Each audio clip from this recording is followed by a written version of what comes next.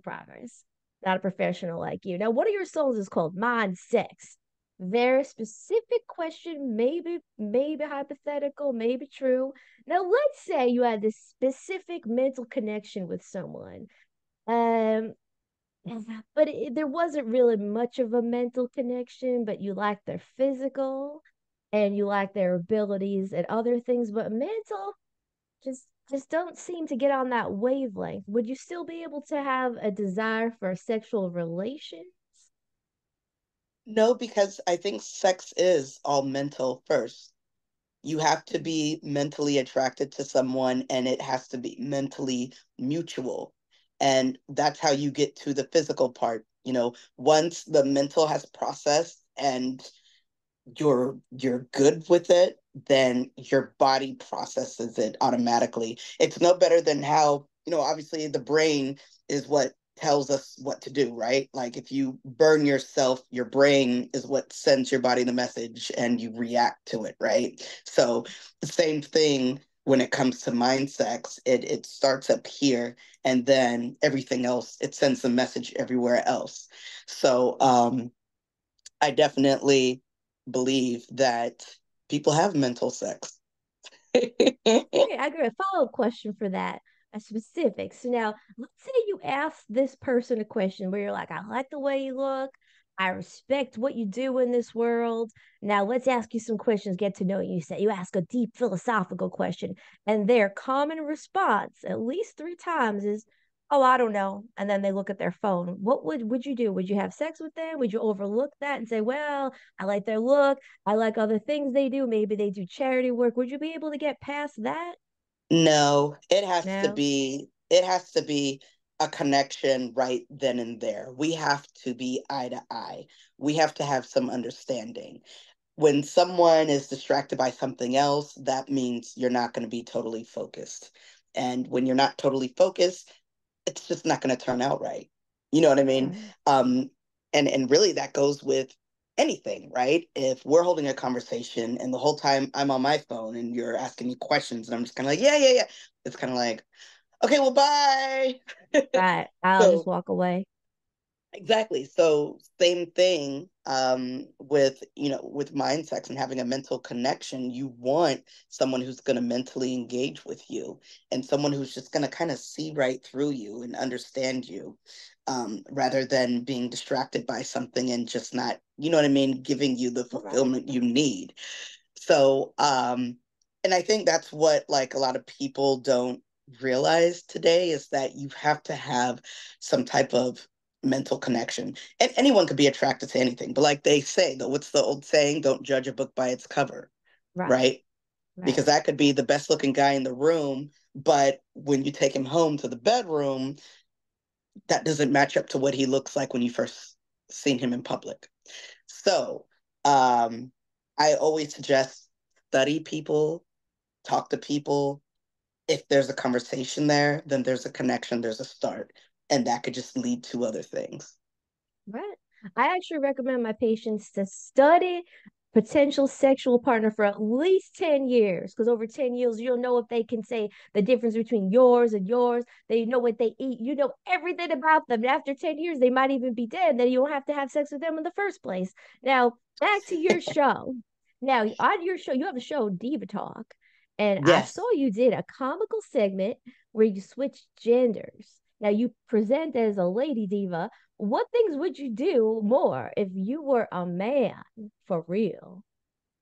Oh gosh, I'll tell you this. I would have my Rolodex of women would be a lot. I'd Really? definitely be a bachelor. I I hate to say it, I would be a player. Really?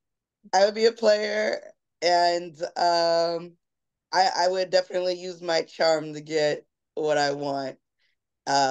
Not just from women, but just in life, you know. And not only that, like, oh gosh, I could name so many things if I was a man diva. I would just be like the coolest guy ever. You know, you would never call me a jerk or an asshole. I would just be just really smooth, you know, and I would treat every woman the same. But in a good way, you know, I would make every woman Okay. feel like I like them, you know, but still not giving them the message that I want to pursue them, but just, hey, Uncle Kel is a nice person. Right. Which I guess you could do as a lady as well, could you?